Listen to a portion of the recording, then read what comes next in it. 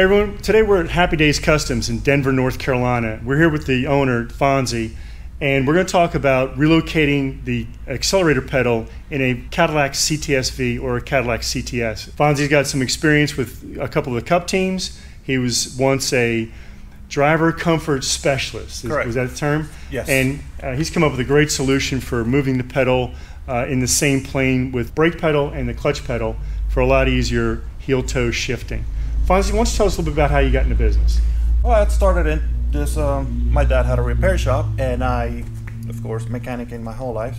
One thing led to another when you're a mechanic and you like fast cars, and then you start building your own. Yeah. And after a while, I got into stock car racing, and of course, being not rich, you fabricate, and you have to make your own pieces. Yeah. Well, here locally, you're known as a great fabricator and a great machinist, and we came to you originally to see if you could move the accelerator pedal in one of our Midlife Motorheads cars, and you did a really good job for us. Why don't you explain to us a little bit about the kit? Just puts the pedal right at the right angle. Okay. We've had it tested in long distance driving, and the leg doesn't get tired. It sits in the right place. You're still comfortable, but for the heel and toe thing, it's dead on. It works pretty good. Right, and we'll show you that in a second. So what is the kit actually? It's this plate. And what's this plate made of? This plate's made out of 3/8 aluminum, and it's machined, and all the holes are in the right place just to relocate it. And it seems very simple, but there was a lot of thinking going into it to make it do that. So what else comes with the kit? The kit comes with the bracket and all the hardware that it needs to be relocated to be put. That'd be this? In the right, yep. Okay. Bolts and spacers and everything, so that it fits. Don't need to go buy anything. Everything is included in it. This is the challenge that we have in trying to do heel toe in the Cadillac CTS or the Cadillac CTS-V. How far back is that pedal, Fonzie? It looks about 2.5 inches. So it's 2.5 inches back, and what we want to do is we want to raise the accelerator pedal not fully into the same plane as the brake and clutch pedal. That might make it a little bit more uncomfortable to drive the car, but we're going to move it back how many inches? 1 3/4 inches. About 1 3/4 inches. And that allows someone, with an average size foot to be able to dive into the brake pedal and blip the throttle at the same time. So the first thing we do here is we take this bottom cover off. 4 screws hold it in place, and that's the first step.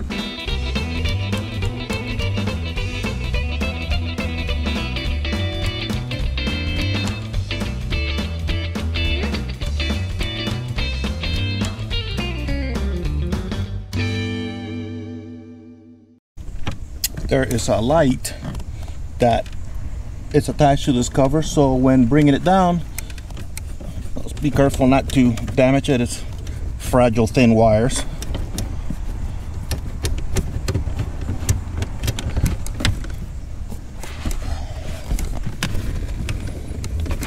Take a small screwdriver and disconnect it, and now we can remove the whole piece.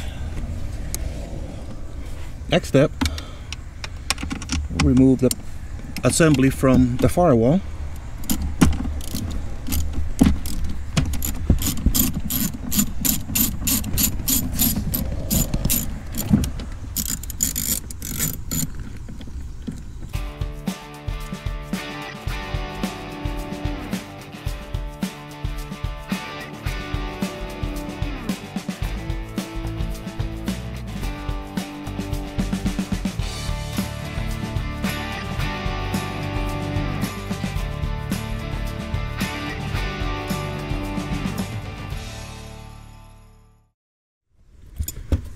Once we have the 3 screws, the nuts actually taken off,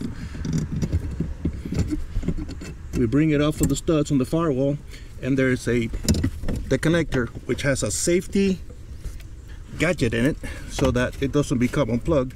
You don't want that happening. It is a gas pedal. You don't ever want to run out of gas pedal.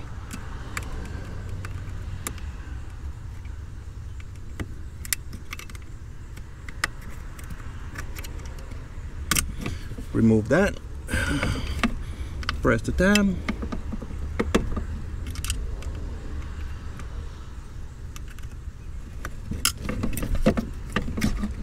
Pull it away, and there it is. We have removed the electronics from the stock bracket, and there's 2 holes that need to be drilled for the new adapter plate and the bracket to all fit, and the gas pedal to all fit together. We're gonna put the bracket onto the factory bracket so we can mark where the holes go.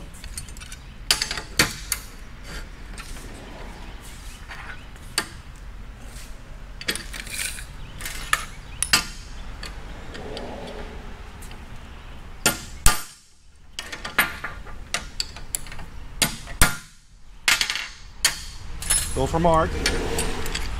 Now we can drill a bracket.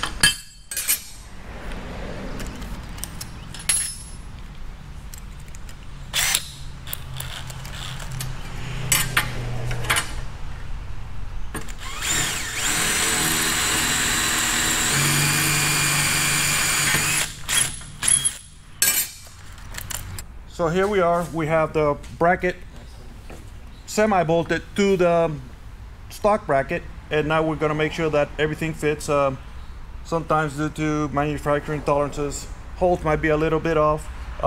If that's the case, you just take your 1/4 inch bit or 1764, just a smidge bigger, and run it through. Make sure everything lines up so that everything works like it's supposed to. Make it easy when you're bolting it onto the dash. So we take once it's in there, we'll take and bolt the gas pedal to the bracket, because there's just not enough room to bolt the whole assembly while it's in there, so that it makes it easy. The harness fits so close to the brake pedal bracket that there's no way of attaching the whole thing together. At the same time, the other 2 bolts that come in the kit to bolt the bracket to the original bracket, and it makes it bulletproof as far as just it's bolted with 1/4 inch bolts all the way around. The original bracket bolts to the steel bracket with the aluminum bracket in between. It moves the pedal back again 1 3/4, and the width of the aluminum bracket, which is 3/8 of an inch thick, so it moves it just a little bit to the side, closer to the brake pedal. Haven't had any complaints about that. While in there, let's not forget there's going to be 3 spacers to keep it off of the aluminum bracket. There's a dealio there that is just that much, so we put the spacers there so it doesn't bottom out, it doesn't hurt anything at all, and makes it work beautifully. So here we are. We're bolt this bracket back onto the firewall without the gas pedal mounted to it. There's just no room to do all that at the same time. 3 10mm nuts. Hope you haven't lost your 10mm socket. Everybody seems to lose their 10mm sockets.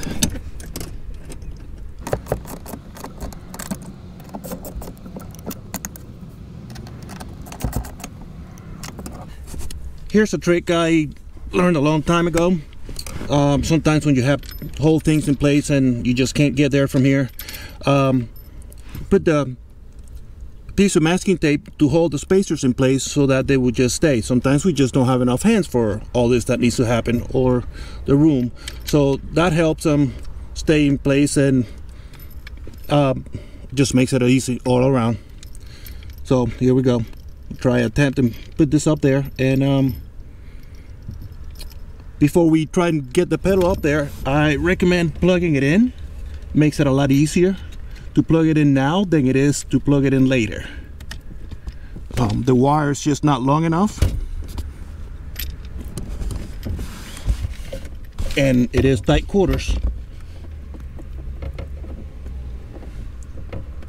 There we go, it's in. So we hold the bolt in place and we sneak it all the way up there. get it situated. Here's another trick. That third bolt is way high up there. I have big, huge hands.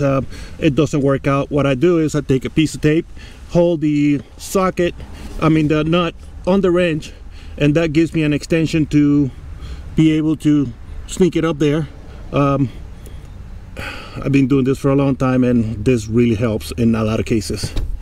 So here we have the bottom cover that needs to be clearance for, because of course the pedal assembly came back a little bit. So we just have to make a little room, roughly 2.5 inches back by 3.5 inches wide. I got it marked with tape, give you a better visual on what needs to be cut. Here we have the piece. We cut the little square out of it. That makes room for the gas pedal assembly, and we just gotta go install it. Okay, so here we go.